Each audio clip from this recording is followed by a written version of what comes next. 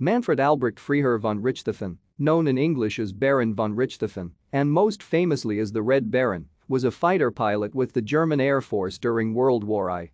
He is considered the ace of aces of the war, being officially credited with 80 air combat victories.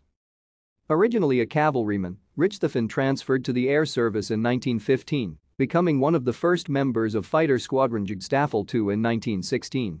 He quickly distinguished himself as a fighter pilot and during 1917 became the leader of JASTO 11 and then the larger fighter wing unit Jagdgeschwader 1, better known as the Flying Circus or Richthofen's Circus, because of the bright colors of its aircraft and perhaps also because of the way the unit was transferred from one area of Allied air activity to another, moving like a traveling circus and frequently setting up in tents on improvised airfields. By 1918, Richthofen was regarded as a national hero in Germany and respected by his enemies. Richthofen was shot down and killed near Vaux-sur-Somme on 21 April 1918. Thank you for watching. Like and subscribe if you would like to view more of our videos. Have a nice day.